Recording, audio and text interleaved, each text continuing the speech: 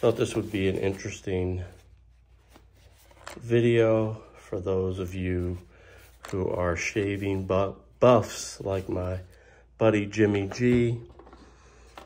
This is an antique razor collection that was brought in by the owner of a company I work for. These were his grandfather's razors. So, talking about vintage razors, I'll show you his grandfather's collection, who at one point was a barber. So, J.A. Henckels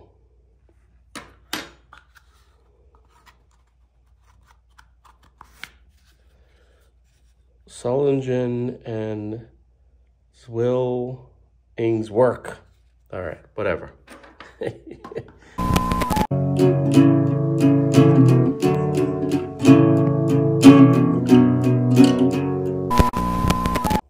Reading is not one of my best skills, but take a look at this. Here's their little logo. It's a nice scale there. Get the blade there. Still sharp. Very, very nice. Take a look at that. Vintage. Old school. In the package, it looks like this is an instruction manual of sorts, or a disclaimer, or a warranty card from back in the day. It's like on a waxy paper. Very, very nice.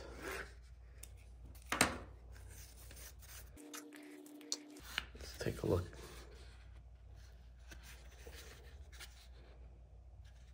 All right, what else do we have in here?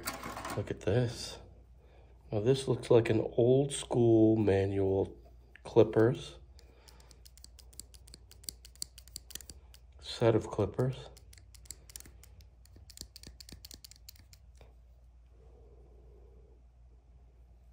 From back in the day. You slow that action down. This head is very similar to a modern head on a clipper with a lot more horsepower. Here's another model. Looks like there's an adjustment mechanism here. Maybe you can tighten it here.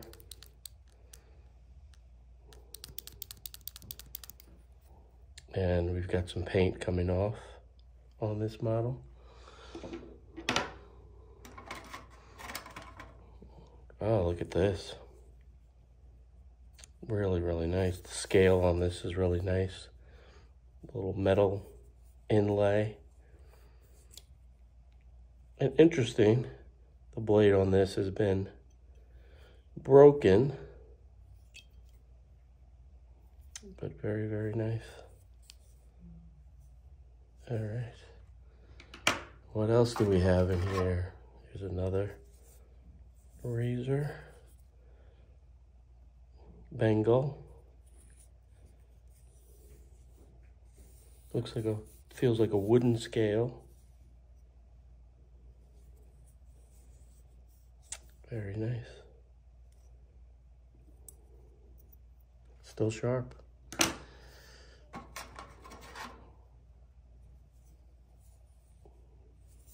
A nice straight razor. Wow, hefty. A lot of heft there.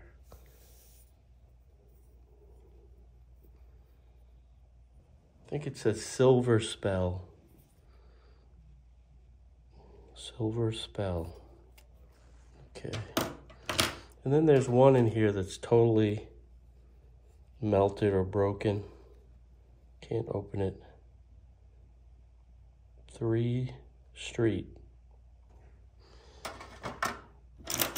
Really nice collection of old straight razors and some manual clippers.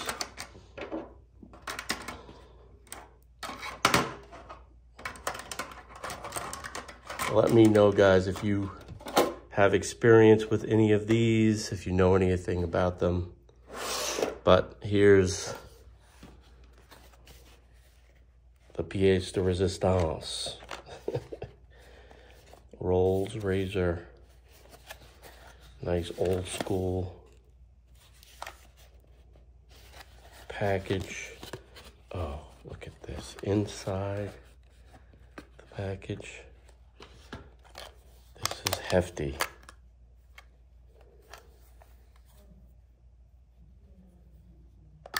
Oh. Wow. So this looks like a way to hone, like a wet stone, if you will. And inside this unit, this is the razor.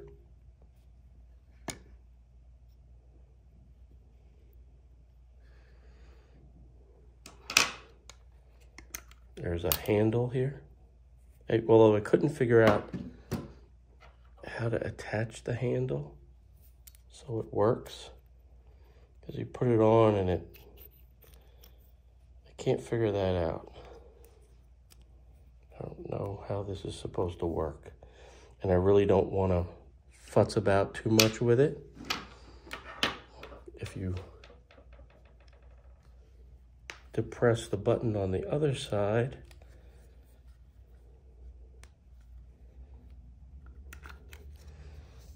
a whetstone. So this is a strop, and this is a whetstone.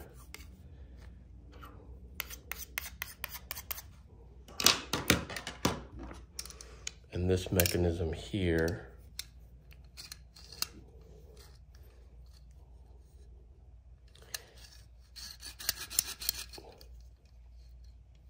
let me know if you know anything about this, guys. Again, I don't want to break it. Just happy to have touched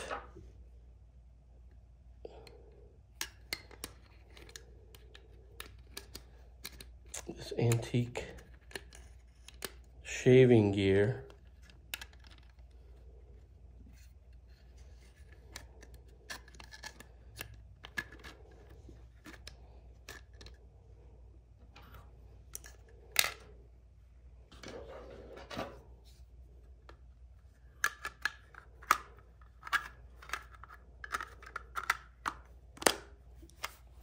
Nice. Beautiful. And inside, here's the blade package. Inspector's reference. London, England. What do we have here? A little quick start guide as to how you use it. Oh, I was right.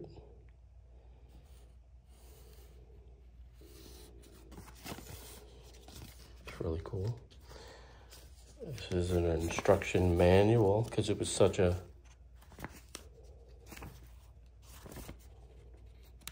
technologically advanced piece of equipment at the time.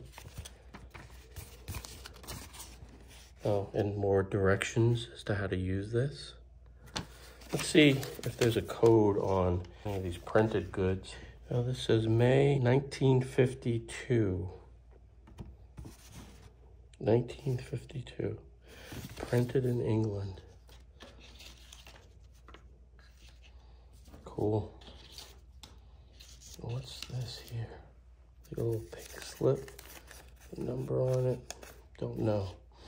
Let me know if you've seen anything like this, guys. Or if you have one in your collection. But I thought you'd get a kick out of this. Just a quick, down and dirty visit to the past.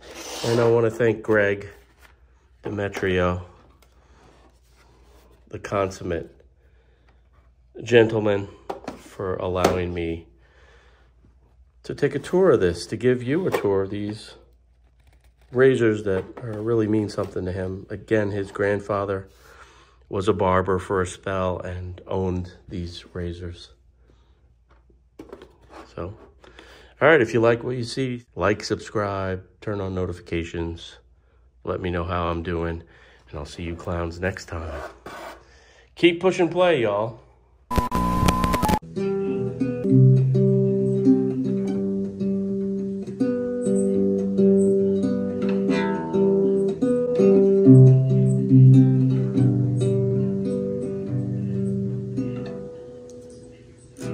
Took you like a shot, thought that I could chase you away.